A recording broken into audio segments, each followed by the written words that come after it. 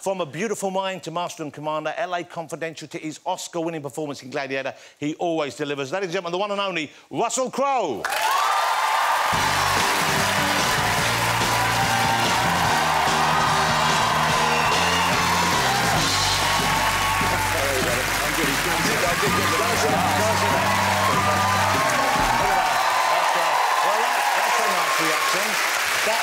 That's a nice warm reaction on your entrance, then. That's, what's the line? A warm hand on your opening? A warm hand on your opening. Thanks very much, everybody. I'm just rolling my sleeves up. Yeah. No need to apologise. So, Russell, you're in the UK a lot at the moment, it seems to me, because I know you were over earlier in the year. You decided not to go to the Oscars, I believe, because you wanted to go up to St Helens to watch your rugby team. I don't know if you guys know, but 9 years ago, I bought a majority share in my childhood rugby league team, the South Sydney Rabbitohs. They were a championship team when I was a kid, but they'd got into a situation where they'd just become perennial losers, and I got absolutely sick of it. So I put some money down, took over, and step by step we've changed the culture of the club, took them from being perennial losers to being competitive to being dominant. And last year, on the 5th of October, we won the NRL Championship, the first time in 43 years. What a result, though. Yeah, it's fantastic. And then that gives us, if you're the NRL champion, if you're a league follower or not, I'm not sure, then you get to play the ESL champion, and this year that happens to be St Helens. So earlier in the year, we played St Helens at their home ground, and St Helens amassed a score of 0, and we put together 39. Wow. So we won that trophy too. That's incredible. That's like... That is like the plot of a movie. You can see that being made into a movie. There's a team down on their luck, and then a movie guy comes out and buys it, and he turns them around and he makes them a success. But is it true? I've heard talk that you might be interested in doing the same thing over here for Leeds. That you've I've followed Leeds United since I was a kid, the same thing, so I've had the same emotional connection. I love that club, and I want only success for that club. So there is a very real possibility. I'm getting a little bit impatient, waiting for, you know, getting the team to stand up and get back into the Premiership where they absolutely belong. But that's great, because we like you over here, so you spending more time here looking after the team, that would be a good thing, and that would be a great thing for Leeds. If you can do for them what you've done for your team. It's a very complicated situation, and there's a lot of questions to be asked. So, let me go back. I was watching TV about 10 days ago, and Gladiator was on again, and I'm pretty sure it's on somewhere in the world all the time. It's a crazy thing, yeah. And I haven't seen it for a while. I got straight sucked back into it, loved the movie. What a great performance, a great film all the way across. Cool. But that was the moment for you when everything changed, really. I mean, you've been acting... And everything went pear-shaped, as they say. When were you aware? When did you suddenly think, hold on, this has had this sort of effect, this impact on my life? You know, it was very comfortable to be famous after LA Confidential. You know, it was sort of... That was the sort of thing where all the cool kids saw that film. It wasn't a gigantic hit, but if you wanted to go to a restaurant, you know, the girl at the restaurant, she'd seen the movie. Hello, Mr. Crowe, how you doing? You know, or a nightclub or whatever, and it was fine. When Gladiator expanded things to a completely different degree, I think the day that I really realised that something was massively different, I was in Rome, actually, and I just walked out of my hotel and I'd gone shopping, and I was in the store, is it the Via Veneto, whatever it's called? And I came out of the shop, and, like, the whole street, the entire street was full of people. You know, you looked that way to the Spanish Steps, it was just packed with people, and that way it was packed, and, you know. So I went up to one of these cops that was there, because there's cops everywhere with guns, you know. I went up to him, what's going on, you know? And he goes, you, Gladiator, you are going on. I was like, and then they all started erupting, this whole street full of people going, Massimo, Massimo. Yeah, it was crazy. But it must have been a great feeling as well, wasn't it? Yeah, but scary as shit, yeah. You know? Yeah. I've got my little Cartier bag. Oh, yeah, sorry. That's hardly Maximus, is it? Hold on a moment. You just put me rings down. Just bought a watch. That's all. It's just a watch. It's interesting, because you're quite a contradictory character in some ways, because on the surface, people think of you as a kind of an Aussie. I know you're from New Zealand originally, but kind of, you know, a rough guy, and I know you're in touch with that side of yourself. Clearly, you wouldn't be able to play someone like the roles we've just discussed, you know, a man of action and decision and not someone who questions himself. But at the same time, you're a pretty sensitive guy, in actual fact, aren't you? And you're quite a poetic sort of man. Yeah, well, I write songs and I write poetry and all that sort of stuff, you know, but the way I always makes me laugh. I come here particularly because they always talk about, you know, the tough guy of cinema, Russell Crowe, you know, the hard man of cinema. I put fucking makeup on for a living. You know, it's just like none of that stuff is real. You know, so I go to you know, various lengths or whatever physically to prepare for roles, and I had this thing in my mind with Noah that he was just like uber strong. So I think my deadlift during that film was 416 pounds. Wow. You know, that's so a lot of weight. Oh, we have a lot of bodybuilders in tonight. They respect that kind of dedication. But how do you keep that going on? Because without, you know, saying anything negative, but none of us are getting any younger. Are you 50 now? Is that I'm right? 50, yeah. Turned so 51 in April. It must take more of its toll on your body when you go into those kind of movies now. But see, that's one thing that you can't explain to people too. Is like I want to be comfortable in my own skin. I want to play the roles that I'm suitable for. But you know, you do pick up stuff as you go. You know, I got a situation where I got no cartilage in my toes anymore. I got grade 4 tears in both Achilles. Constant shin splints. I got bone marrow edemas under both knees. I got a degenerating hip.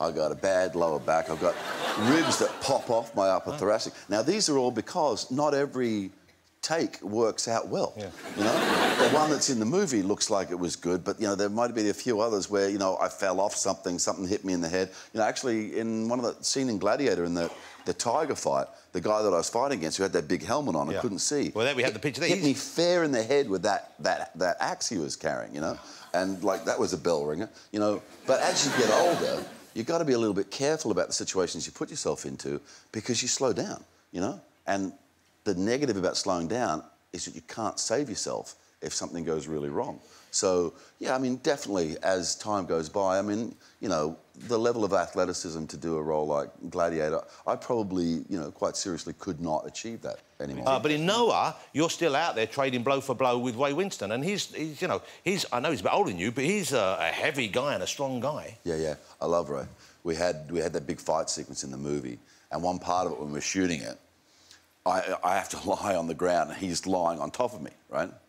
And like that split second just before action, with every take, he'd go and like dig his elbow into my ribs, like, oh, no, doing the fight sequence, like that. After a few takes, I go, Raymondo, what are you doing that for?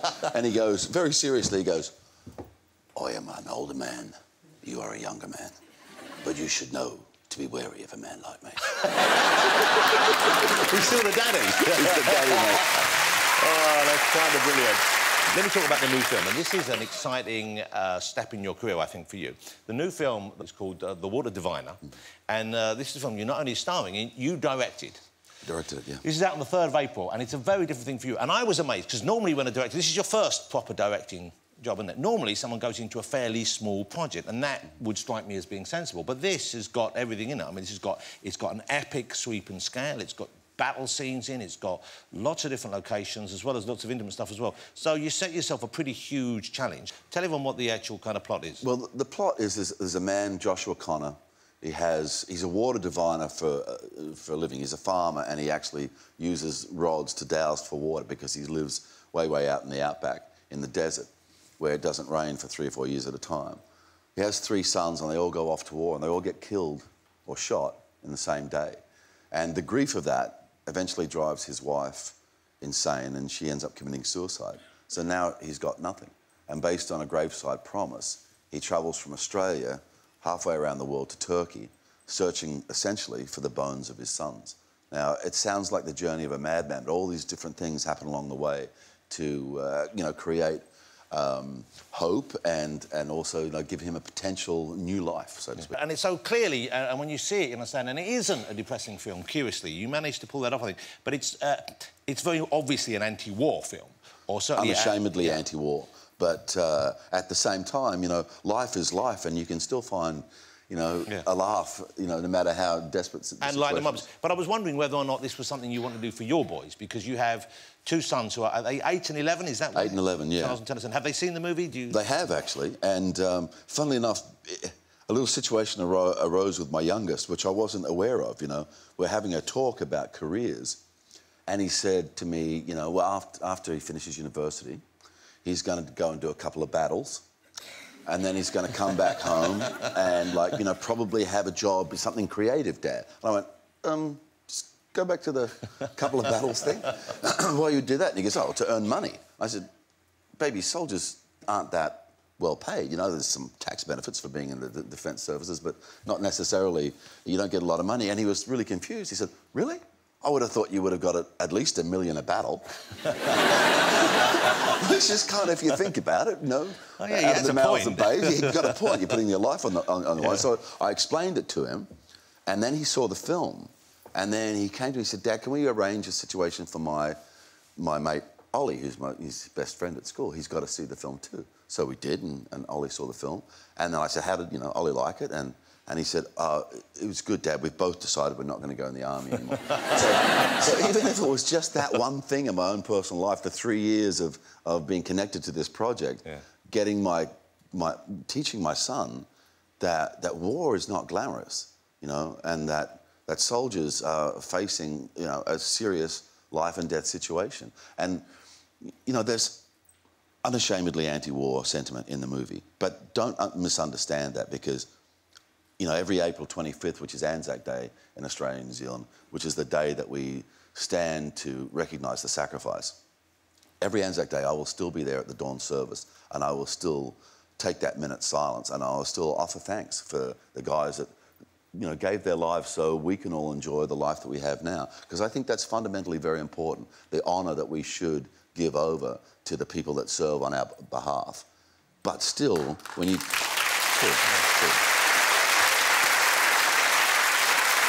But there is a conversation that's rather circular that goes with that, because people will always say, when I'm talking about this sort of stuff, but sometimes, wouldn't you say, there are right reasons for war?